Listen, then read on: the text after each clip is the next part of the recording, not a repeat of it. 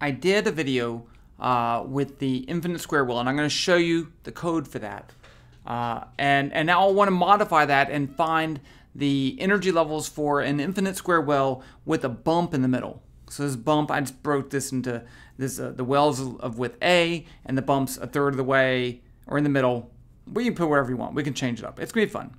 Okay, so how does this work?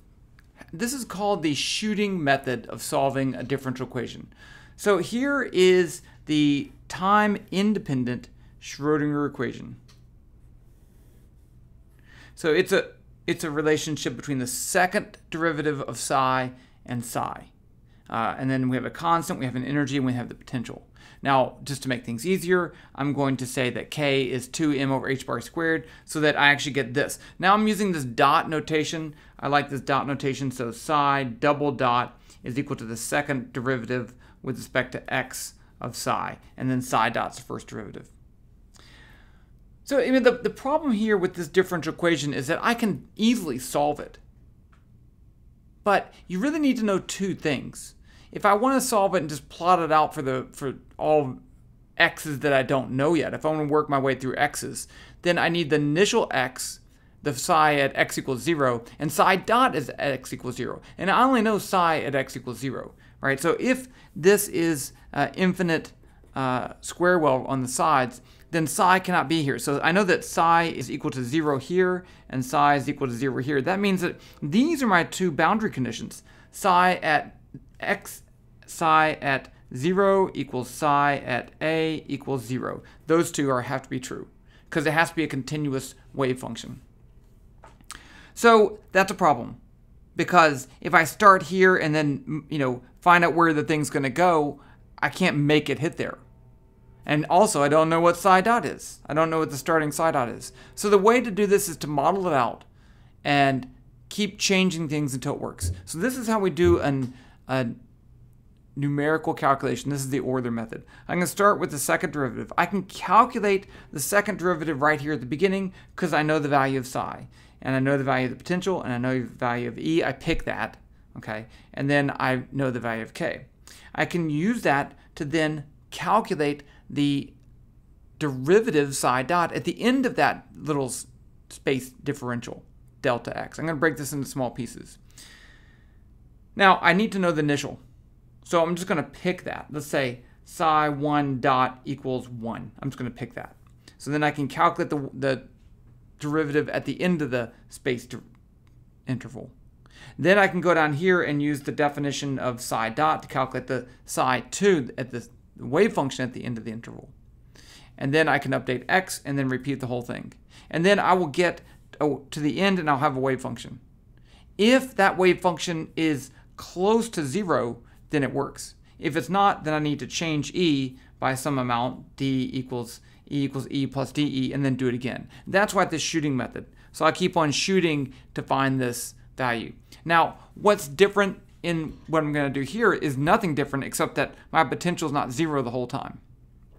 Okay, so let me go over to the code, show you the code. We're going to modify the code, add that bump in there, and then we're going to see what happens. Okay. So here is my computer code. This is not the first. Let me go ahead and run this. So you can see this is not the ground state energy level. This is the second energy level. You can see that I'm increasing my value of E and rerunning the calculation until the wave function right here gets back to 0. And I have my well width of 1.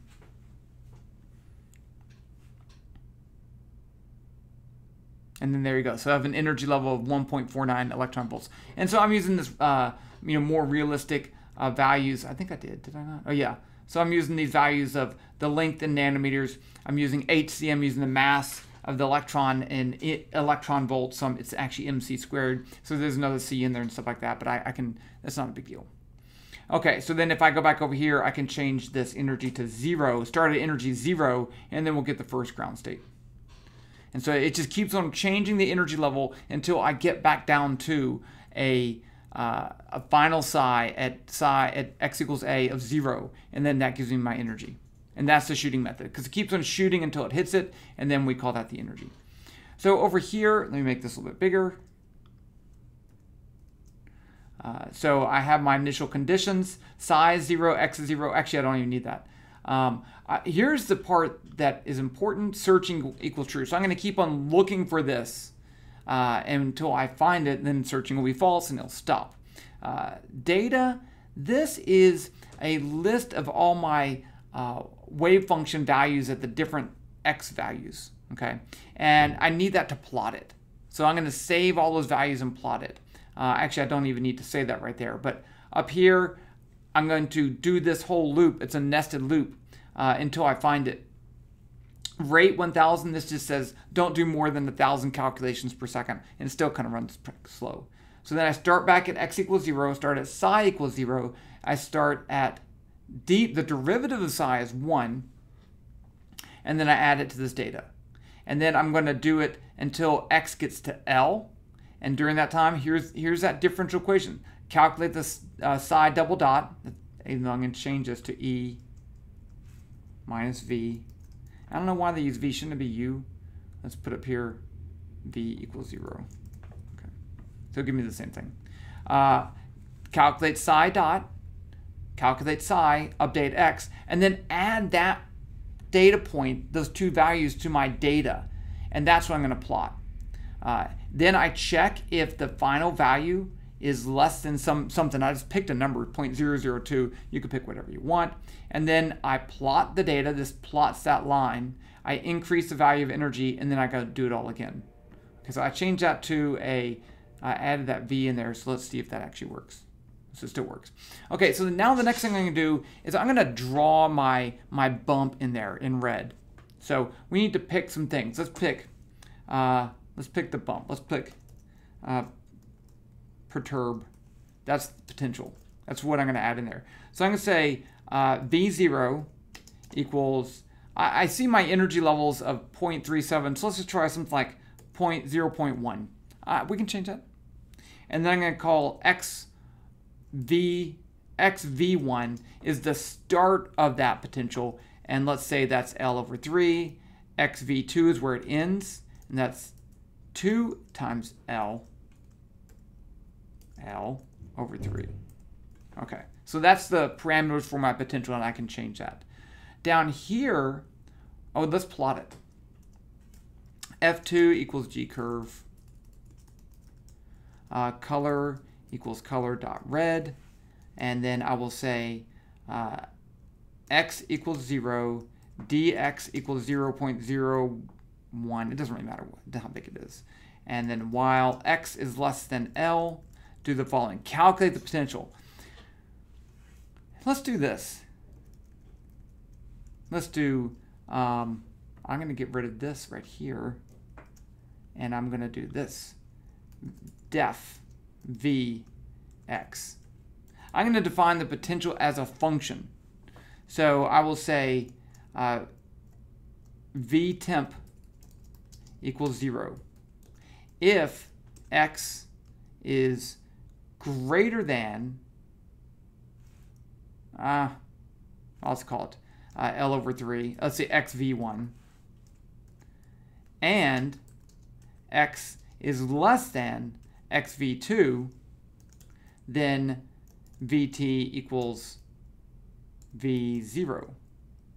And then return vt. I think that'll work. So while x, so let's say f2.plot x v of x.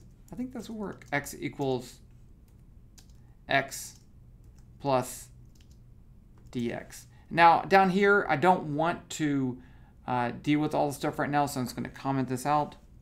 See, comment is this. No, yeah, it is. And then all that's commented out, I can put the end of the comment right there. Okay. So I just want to plot the potential. Let's see if it plots the potential. And it didn't. Good thing I checked. Can't find G curve. That's weird. Can't find G curve. G curve. Okay, so there's my potential. That looks pretty good. You can see it's not completely steep there because that's going from one x value to the next. But overall, I'm pretty happy. Okay, so down here, let's now go back to this and see what we need to change. I'm going to get rid of those, even though I don't actually have to. I think the only thing I need to do is, in this equation, the potential is going to be, I'm going to say v of x, right? Because it could be 0 or it could be some other value. But other than that, that's it. That's all I need to change. I know that's amazing. So let's run it. Let's see what happens. It might not work.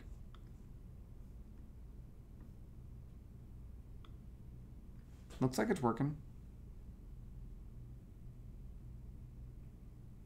So I have a higher energy level. That's kind of cool.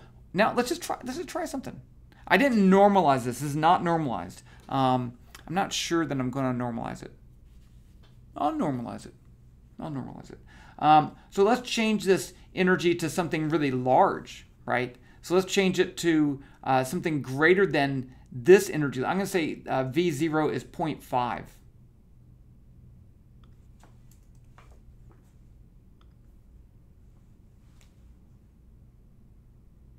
So you're actually getting tunneling here. But it works.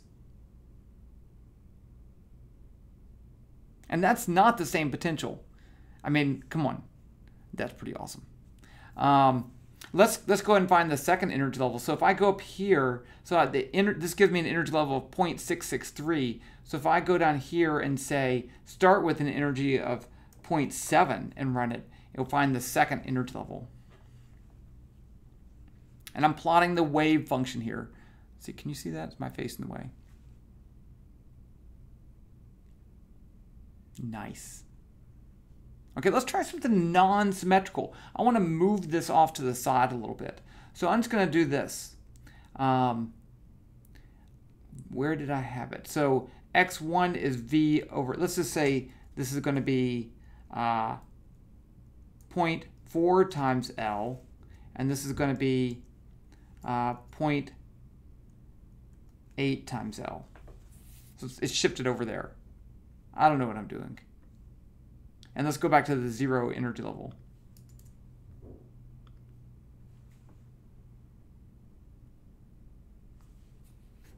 Something didn't work. My potential didn't plot. Oh, I didn't get rid of this. Okay, there we go.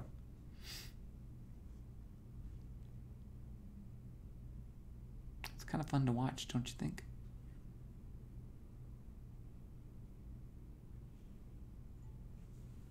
So we can put all sorts of functions in there, and we get the wave function. I'm going to go ahead and normalize this now, okay? Because I should only have to normalize it once for one potential. If you change the potential, I think you have to normalize it. So let's see if I normalize this. So I already have the data. The data is the x and y values of this curve, right? So I can go through it. What I want to do is to take the xy values, square the y, and then multiply by dx. And I'm going to use this dx value up here because that's the same. And then add up all the areas. So let's go down here and say, let's put a little comment, normalization. So let's say area equals 0. Now I can say, let's try this. For P in data. That won't really work actually, because I want one less. So let's say for I in range len data. I think that might work. Okay, so I is going to go from 0 to the second to last number in there, and I can reference each element in there. So I'm going to calculate the area as dA equals data I, and then, but I only want the second coordinate, so it's going to be 1. I'm pretty sure that's it. Because so I'm looking at this small little list. It's a list of lists, and so 0 is that one, and 1 is that one. So then I have to multiply that by dx, and then I say area equals area plus dA, and that's it. And then I need to print that area. Oh no, that's wrong. Because remember, I am I want to find the probability, the integrate over all the probabilities. So this actually needs to be squared. I need to do psi squared. So I'm going to just put this in parentheses because it scares me. Star, star 2, and let's run that sucker. So it's going to find the wave function, and then it's going to integrate it.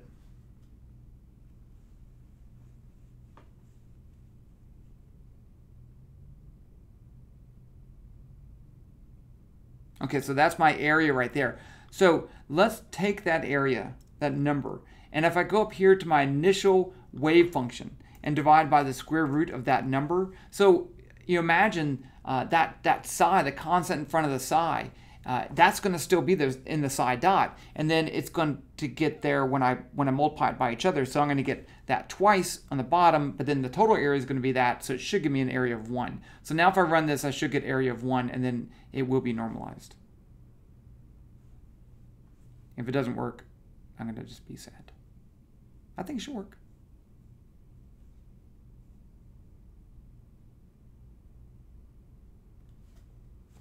Okay, so I need to get my thumbnail picture. There, that's your thumbnail picture. So that worked. There's your shooting method with some strange potential. I mean, you can't solve that with Schrodinger's equation because you're not going to get a sine and a cosine. And there you go. So I'm going to stop. I'm going to give you the code to this. I'm going to give you my video on how to solve Schrodinger's equation and how to set up the shooting method. So that's at least 3 things in there. Oh, I should give a tutorial for animated plots. I think I have that in there too. So that's 4 things. Okay, I'll try to remember that. Okay, that's it.